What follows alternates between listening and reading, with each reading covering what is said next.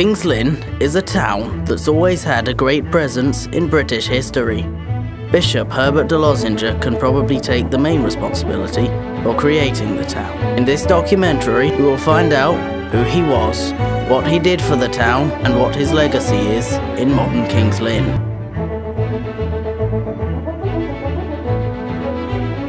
The town of King's Lynn is enriched with history, connected with some of the biggest names of Britain's past. A less well-known name connected to the town is Herbert de Losinga. Born in Elms, Normandy, he was summoned to England by King William II and was made Abbot of Ramsey before being made Bishop of Thetford in 1090, starting his story in Norfolk.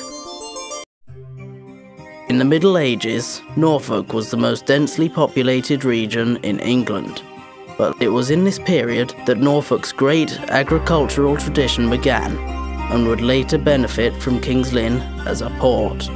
Between 1094 and 1096, Losinga moved the head of his diocese from Thetford to Norwich and vowed to build churches throughout his see.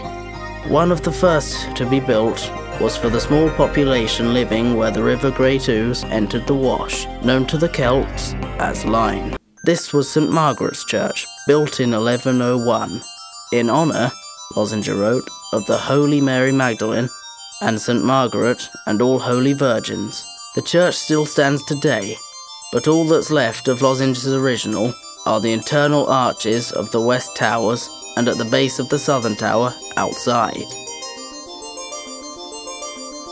After building the church for the people of the line, Losinga granted the right for them to hold a market outside it on the day before the Sabbath.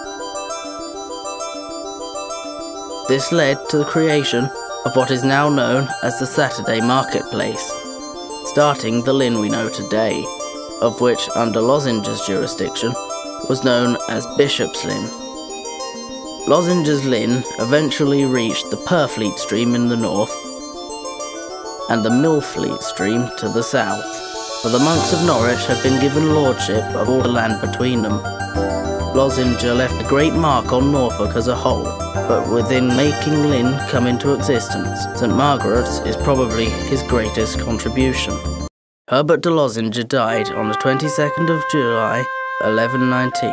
He was buried at Norwich Cathedral and was succeeded by Everard of Calne. But in creating Lynn, Losinga left behind a legacy that would play a great part in Britain's history.